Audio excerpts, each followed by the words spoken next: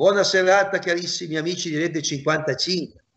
Siamo in onda come sempre la domenica sera e questa sera è la Domenica delle Palme, detta anche dell'inizio della settimana autentica, settimana santa.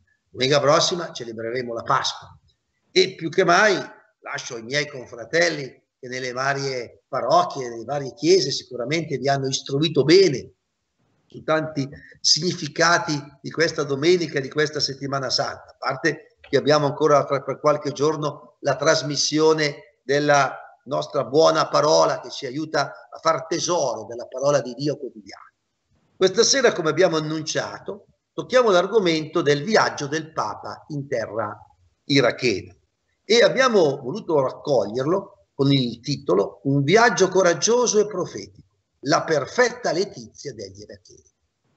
E ci siamo fatti aiutare da un'intervista di una persona che conosciamo abbastanza bene, insomma, non è che c'è l'amicizia di chi si frequenta tutti i giorni, per via dei nostri pellegrinaggi che facciamo in Terra Santa, da padre Patton, che è Francesco Patton, il padre custode di Terra Santa. Sapete che la Terra Santa è custodita da secoli, dall'epoca di San Francesco, dai padri francescani, che hanno come compito di mantenere vivo e diremmo anche aperti e più possibile animati i luoghi delle varie peregrinazioni di Gesù, degli Apostoli, della prima Chiesa e del Primo Testamento. Il viaggio coraggioso che cosa è? Certamente il coraggio della fede. E lo dice proprio questo padre Patton, personalmente mi ha molto colpito questo coraggio. Anche da Gerusalemme, aggiunge, abbiamo visto e toccato con mano una fede che va oltre ogni umana fiducia, una spes contra spes, sperare contro ogni speranza, una speranza, per dirla come dice San Paolo, di chi confida solo e soltanto in Dio. E il Papa si è messo in gioco, ha realizzato un progetto che era già stato in un certo senso desiderato tantissimo da Papa San Giovanni Paolo II e per complessi motivi, non escluso anche le guerre che ci sono state nella regione, prima tra Iran e Iraq, poi la guerra del Golfo, poi altri conflitti. È stato davvero impossibile organizzare questo pellegrinaggio che va a completamento di quello che noi avevamo sempre detto è il baricentro della salvezza.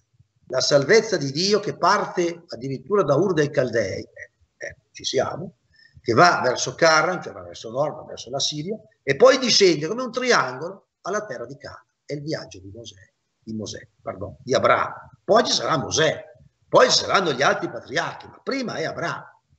Addirittura Mosè andrà verso l'Egitto, cioè allargherà questa geografia della salvezza. Ma al centro c'è la fede di quest'uomo che si fida solo e soltanto di Dio e intraprende un viaggio della speranza, mosso proprio solo dalla fede e da nessuna umana certezza, con i mezzi di allora, con le possibilità di allora, con i rischi di allora, cioè muoversi nel deserto era ad alto rischio, a parte le temperature, a parte le intemperie, i predoni, le tribù bellicose e via dicendo. Infatti, la Bibbia narra di tante vicende di Abramo.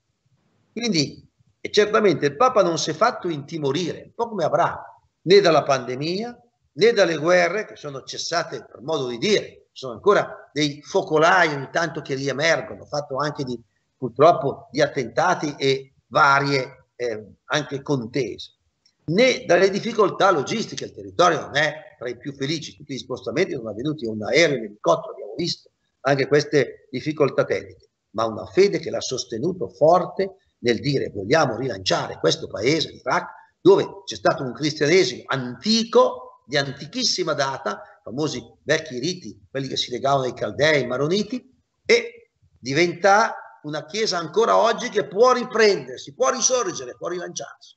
C'erano chi dati da 1,5 milioni di cristiani a poco più di 300.000. Certo, c'è stato questo esodo forzato dovute alle varie guerre col Daesh che aveva invaso una buona parte dell'Iraq, verissimo, distrutto le chiese, ha avuto delle sofferenze enormi e contemporanee, non di generazioni or sono. È evidente Papa Francesco si è recato in una terra che ha pagato un prezzo altissimo di sangue per una perfetta letizia degli iracheni, certamente.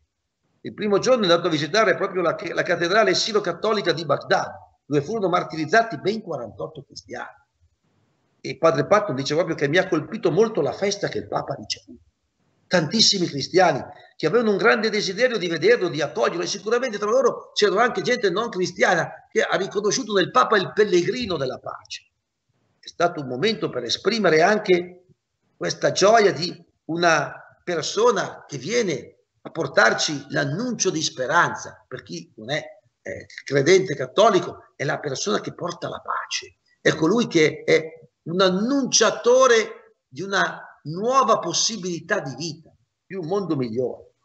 Ecco questa letizia del momento e la gioia di chi si sente unito a Cristo anche nelle situazioni più disperate, non perde la fiducia che il Signore ha portato per primo la croce e noi possiamo portarla con Lui.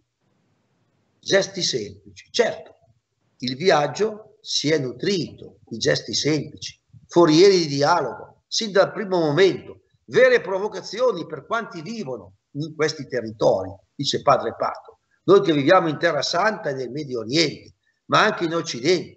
Uno di questi è stata la visita di cortesia al grande Ayatollah al-Sistani, che rappresenta, potremmo chiamare l'eminenza, tra virgolette, per tutti i musulmani sciiti.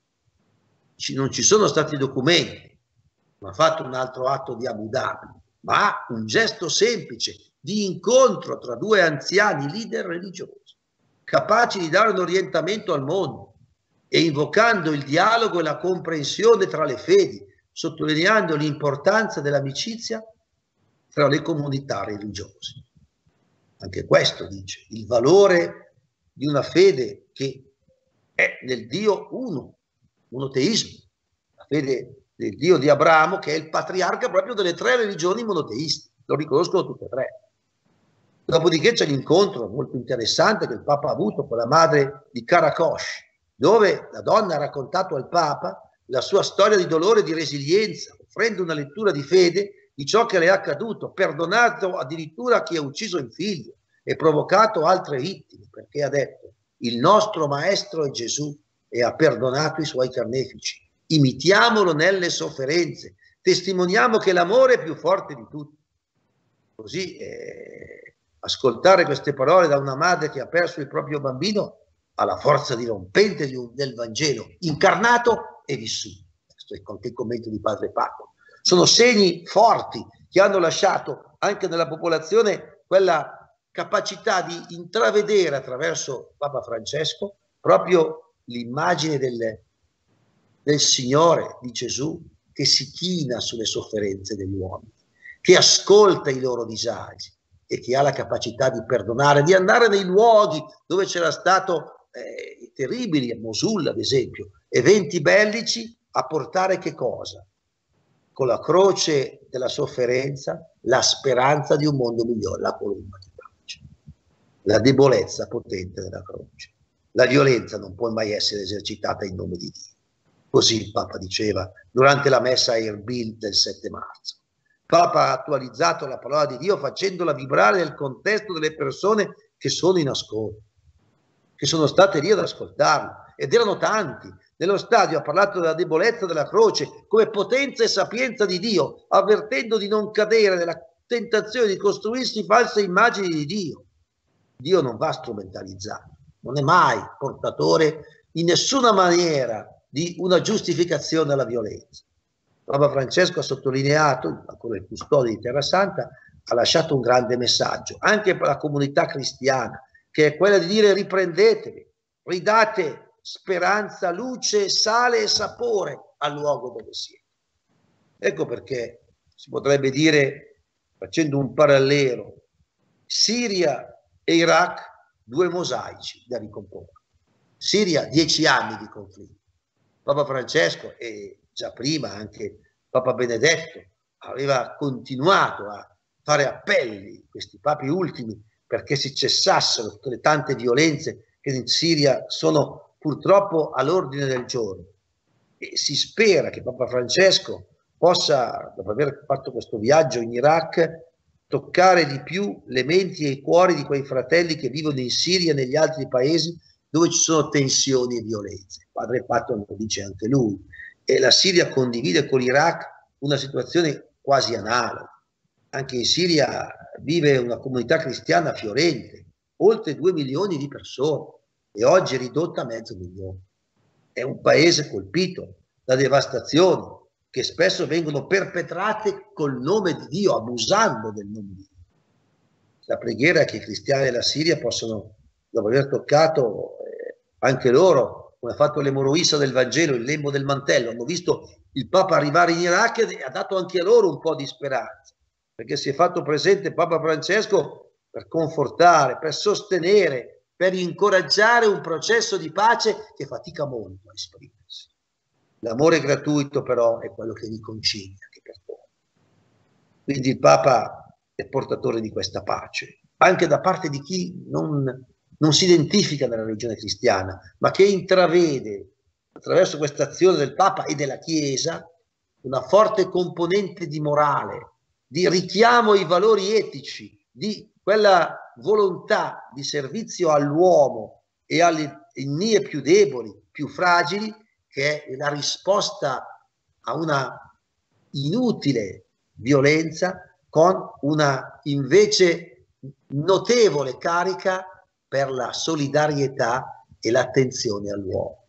Il promuovere il bene dell'uomo nella sua integralità, nella sua completezza. Questo è il compito del Papa e della Chiesa. Questo è il viaggio in Iraq. Ecco che il Papa l'ha concluso proprio anche con un enorme furore positivo di popolo che lo invocava, lo acclamava. Si vedeva la riconoscenza che tutti avevano nei suoi confronti. Non era solo un convenevolo, era invece una benevola attenzione e un forte spirito anche di dire: vogliamo riprenderci, ci crediamo ancora, è possibile ancora una rinascita anche dopo lunghe e estenuanti sofferenze. Ecco, che sia un po' anche da parte di chi ci ascolta l'attenzione e la solidarietà verso questi luoghi dove ancora c'è bisogno di tanto spirito di Pasqua, la redenzione, il riscatto dal male per credere e vivere nel bene, nel vero benessere, la promozione dell'uomo. Grazie di questo ascolto, buona serata e tante belle cose in ogni casa e buona settimana santa.